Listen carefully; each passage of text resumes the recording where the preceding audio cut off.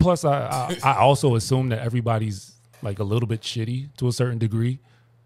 So I was prepared with every new relationship. I was just prepared to just look the other way, to a certain degree, like to a certain extent. Like, don't do nothing flagrant that's gonna make me have to check your shit, or it's gonna have to make me call you out. Like, don't be that weird with it. Like, if you're gonna be bad, be good at it. Tell them, God, Clark. Like, I mean, that's fair. Yeah. At least be competent. I'm saying. Yeah. Motherfuckers be stupid. not only Motherfuckers be stupid with that shit, boy. I'm telling you. Not only you mad that she cheating, you mad that she like did it in a bad way, In the most stupidest way possible. That kind of just checks your fucking mentality, or you're stupid. Yeah, but like, this is who I chose. Yeah, exactly. Like, I thought you was nicer than that. Yeah, like what is See, it's two types of trust, right? You can trust people's integrity, and you can trust their competence, right? You trust their judgment.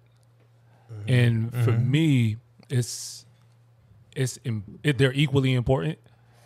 So if I can't trust your judgment, it's like it's just as bad as, it's actually worse than me not being able to trust your integrity. Because if you have questionable integrity, yet you're so nice at what you do that it just never comes to my awareness ever, and I'm a sharp dude. But your judgment is excellent. You can maneuver me in the way that I need to be maneuvered to be successful and shit. And you can maneuver yourself and other people to keep you in the clear at all times.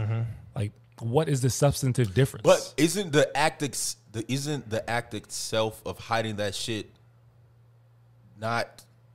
Sorry, doesn't it lack integrity? That the act itself, you jumping through the hoops and all that to be shitty. So like, yeah, you can have judgment, but you can lack integrity.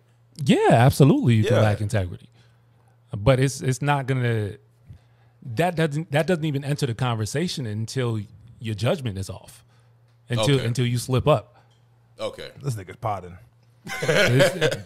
No. I mean, I see what he's saying. 4 weeks off, man. All chest, no legs. I feel you, boy. You know what I'm saying?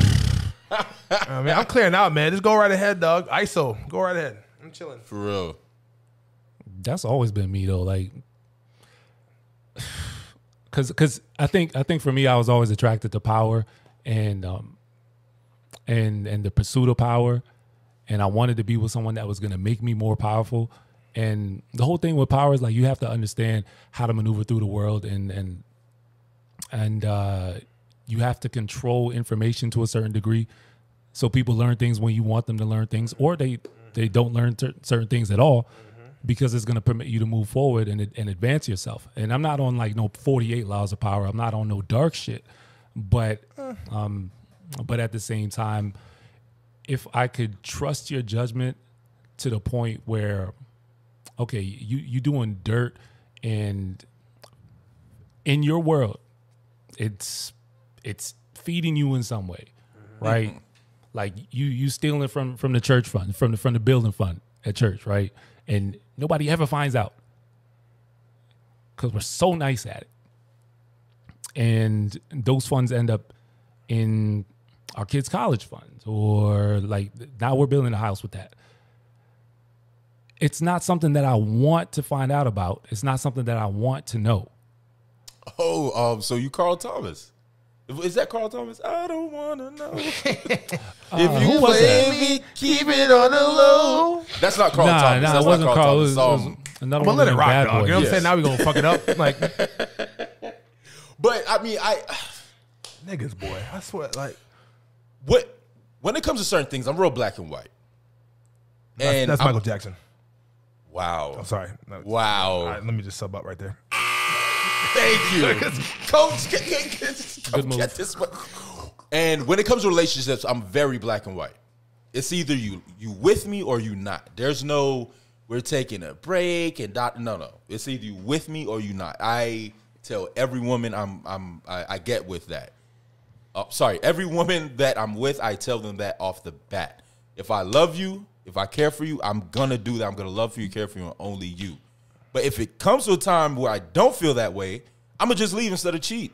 And I would hope the same thing with you. But that's one of my biggest mistakes is thinking everyone thinks the same as me. Thinking everyone has morals. You know what I'm saying? The same morals. The same morals. Yeah, that's a better way to put it. The same morals. But yeah, that whole I don't want to know. No, I want to know because eventually I'm going to find out. And when I find out, it's going to make it worse. If you've been holding it back and not telling me for years, like. What are you going to do, Dramatic? I mean, I'm not going to do anything. I'm going to be heartbroken. You know what I'm saying? I'm not going to, rough them up, for lack of a better term. But personally, I would rather know. I'd much rather know. Like you said about the whole, church fund and college fund, I'd rather know. And another thing, I believe in karma, too. So you can build that house with a church fund, but it might sink. Mm-hmm. You know what I'm saying? Mm-hmm.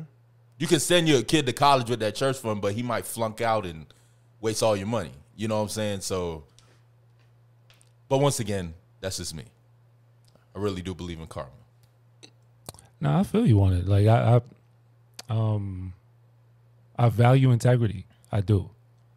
Don't get me wrong.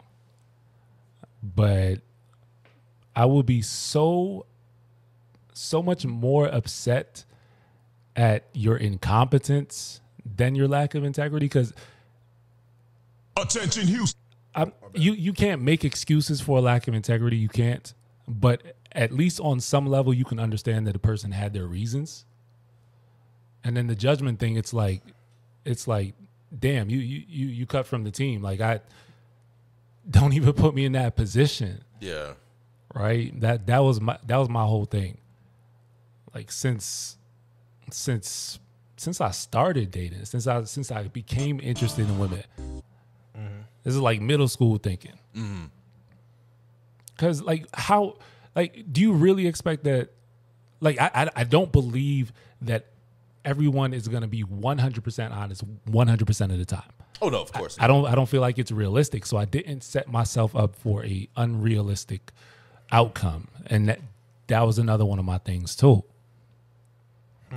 Like I had to be real with myself about that. And that's why, like I had been in relationships where I got played.